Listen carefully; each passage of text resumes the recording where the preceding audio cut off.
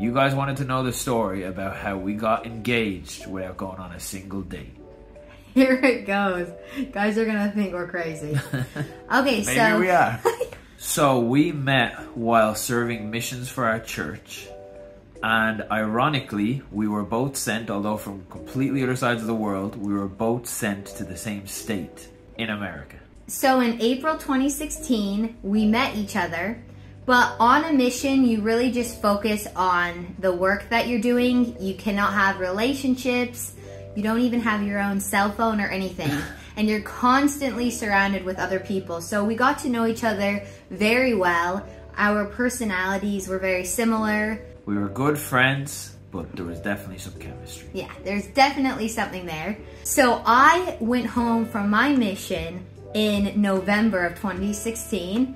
And then he finished his mission in February of 2017.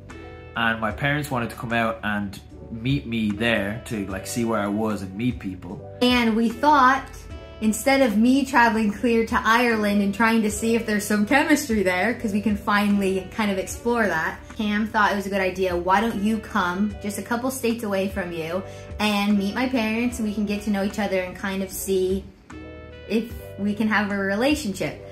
So anyway, on this 3-day trip, we have our first kiss.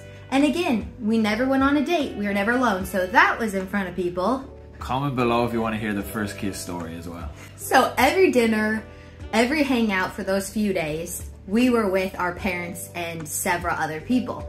But the chemistry was there. But when you know, you know. We just knew. So I was going back to Ireland, and we had agreed that I would come back and visit Caitlin soon, but we didn't know when. Little did she know that I was coming back in 2 weeks. It was already all organised. And in those 2 weeks while back in Ireland, I called her dad, got his blessing, bought a ring, and flew back to America 2 weeks later and surprised her. She had no idea I was coming. So you can only imagine, I'm back in my hometown. I'm thinking I might not see him for quite a few months.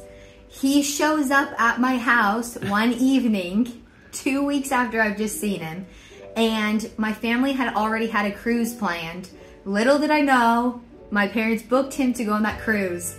And on that cruise, he proposed. It was all part of the plan. The master plan. But it was just absolutely a whirlwind romance, but we knew each other, remember, since April 2016, and then he proposed in March of 2017. So we knew each other for almost a year. So the proposal in itself is a whole other story time. So comment below if you want to hear that story as well. Anyway, that's how we met, and that's how we were engaged without one single date. When you know, you know.